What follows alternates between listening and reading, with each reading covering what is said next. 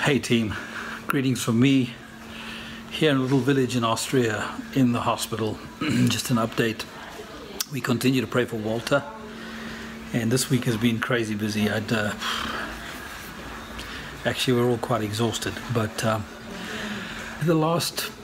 ever since we finished with Art Cross, Carola and I have been here supporting her dad, so it's been nearly 20 something days that we've been praying and standing with him. He's fighting for his life and he's stable now. Thank you for all your prayers, thank you for your support. More and more the days are good, better, and we keep pushing forward. We don't give up, ever give up. I'm going to take the next couple of weeks off just to look after Carola. We're going to go away for a few days as the team continue here at the hospital working with Walter.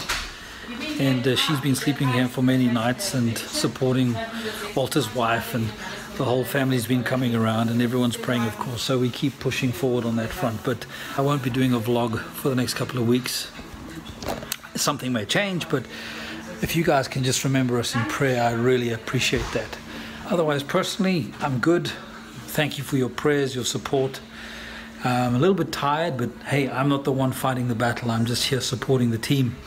And remember Lizanne, Walter's wife, and the rest of the family as they continue to rally around him. I'll be back vlogging to you guys on Spirit, Soul, Body in the next couple of weeks. So listen, I think I've pretty much wrapped this one up. Just a quick little update. And thank you for your prayers. Thank you for your support.